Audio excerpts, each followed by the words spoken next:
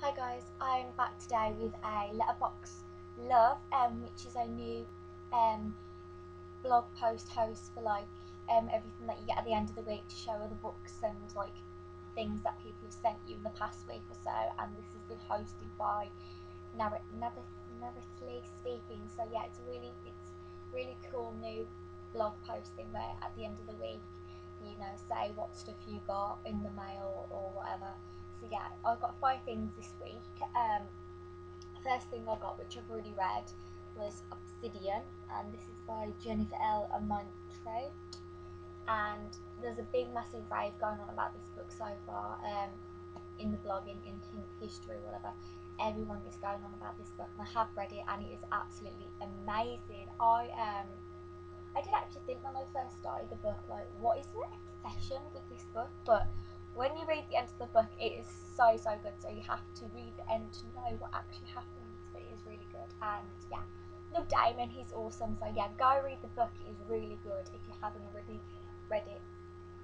Then I went to the works and I got the pledge, and this is only $1.99 in the works, which is a UK kind of like a bookshop, a little small bookshop, and yeah, it was only $1.99, so I was really grateful for that because I was going to buy it on the book depository the week before or something, and it was something like £5 something, so I'm really happy that I didn't do that because I did do that with another book before, and yeah, it really sucks when you can get books cheap for a different price when you've already bought it more expensive. So yeah, the next 3 books are summer books, more summer reads, because I'm trying to get into my reading summer books this year and try to read as many summer books as I can in the summer.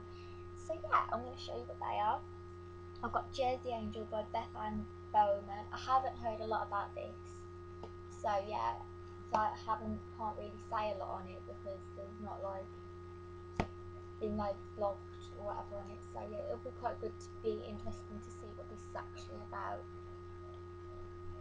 Then I got In Honour. I've heard a little bit about this, which is by Jessica Kirby. I've heard that you need tissues by the side because in parts it can be quite sad, but this is about a girl who goes on a road trip with a boy she has a brother who dies, and he has these messages to go to certain places or something, and she decides to do this on the road trip and along with his best friend. Yeah, so there's a bit of romance in there as well, and I've heard that's quite good. And then the last one I got, which is by Morgan Matson, and this is Second Chance Summer, and this is to do about a girl who goes back to her summer house. So she hasn't seen a friend or ex-boyfriend for a while because I think her dad's ill. I'm not actually sure which one, but I think her dad has cancer. I'm not that sure. But yeah, so yeah, this looks like a really cute summer read as well. I have got Morgan Matson's other book, which is Amy and Roger's Epic Detour, and that book is, oh my god, that book is so amazing. I think that's the reason I got this book in the first place.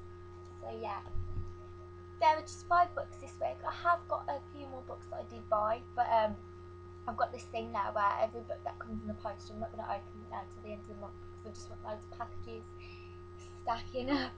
But the thing is, if I open, books that come from like Amazon or whatever, when I open them, I tend to forget about my other books that I'm on the shelf, so I don't read them. So they're just stacking up. Whereas if I leave them in the packages, I'm more likely going to read books on my bookshelf. So yeah, bit of a cool idea you guys can do if you're kind of stacking up in books and getting more books that you don't know what to read. So yeah, that is just my letterbox love for you this week. What did you get in your letterbox?